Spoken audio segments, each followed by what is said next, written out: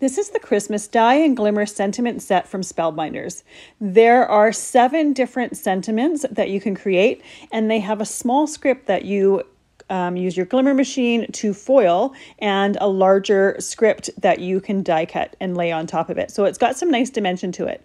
For this card that I created here, I chose not to do the Glimmer part of it. I have a similar stamp set that I stamped and embossed, but the rest of it would be very similar. You would glimmer, or you do your hot foiling first, and then it's easy to line up the shadow sentiment or the shadow die for that sentiment, and then you would die cut your script sentiment and glue it on top.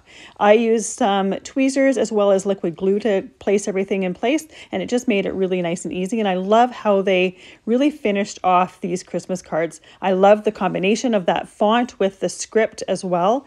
It makes it a really unique sentiment, and it's nice that they've got a nice selection of different ones to choose from within the same set.